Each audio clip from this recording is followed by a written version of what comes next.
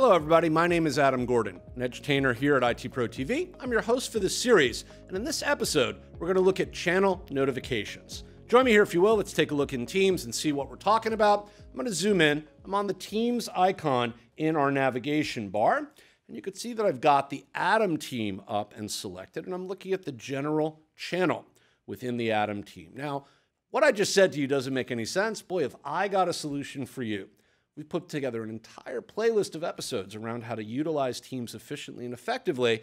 And some of the earlier episodes in this playlist go over what a team is, what a channel is, what tabs are, and how to work with all of them together to be more productive. I'd encourage you to go back, take a look at those episodes if you're not quite clear on where we are and how we got here. When we look at the general channel and we see the details of it off to the right, we're going to scroll over all the way to the right-hand side at the end of the details area. So let's just do that while we're talking. And what we're going to see here, right at the top, right next to our little indicator of the information content accessibility for this channel, it is set to org, meaning everybody is able to see this channel content. We see the ellipsis, the three dots that are horizontal, and it says more options. We're going to click on that.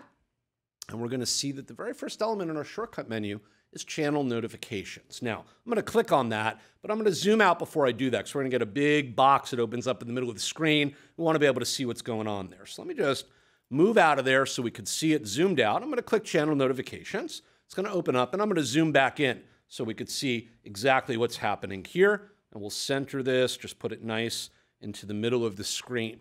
And we can see that I'm in the Atom team in the general channel, and we're looking at channel notification settings for this channel.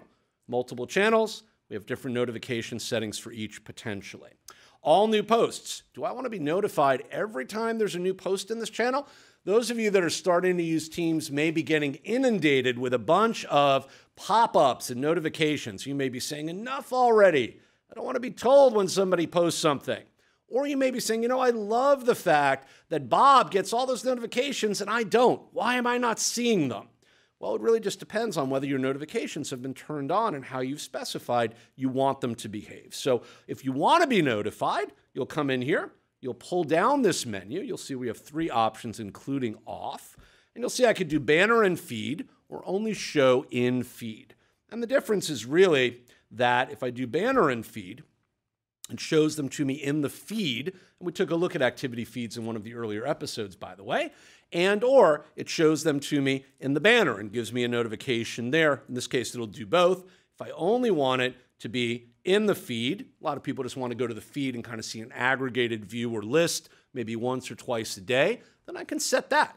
And I can say that I also want to include all replies and have that become part of that as well. And then channel mentions, notify me each time this channel is mentioned. I can specify that. And again, banner and feed and or only show in feed or just turn off. And if I'm not sure what the defaults were, and I want to put everything back the way it was, just restore or reset to defaults, and I can see that that automatically puts it back to the way that it should be when we start. So let's put that there. Let's put that there.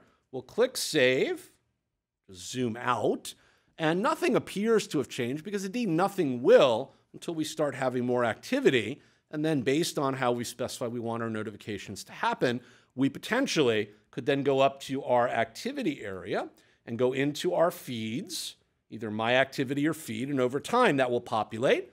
And we will then see more stuff, as you can see, showing up, and we'll begin to see things happening based on the choices we make about notifications for each and every one of the channels that we are able to essentially subscribe to, because we're members of those teams.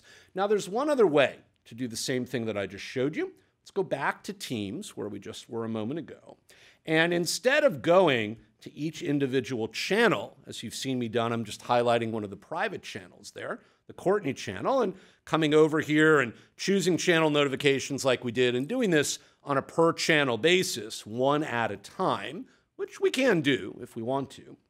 I can come to the individual channel right here in the list on the right without even going off to the right-hand side, excuse me, on the left without going to the right-hand side.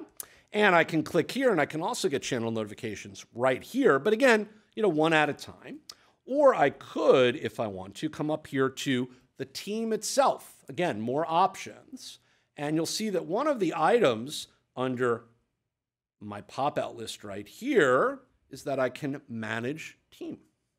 Just get out of this and zoom back out for you. And when I do that, I get tabs with all the different elements, the members, the channels, the settings, etc. If I go to the channels tab, and I'll zoom in so you can see that, you'll see that the channels are listed one at a time here. I can see the current status of them and see what's going on with them. You can see right here, right? I can see whether or not they're being shown to me and or members. I can see the type of channel it is, when activity happened, etc. But I also can get channel notifications right from here, seeing all the channels listed. So 3 different places, I wind up in the same place doing the same thing, modifying the channel notifications for any one of these channels. As I go in and I take a look, it's really just a matter of how I get there.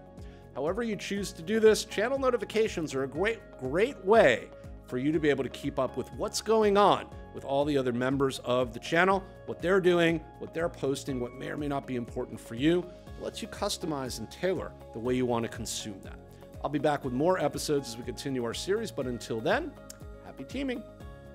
Check out the playlist for more Microsoft Teams tips and be sure to subscribe to the IT Pro TV channel. I'm Adam Gordon, and thanks for watching.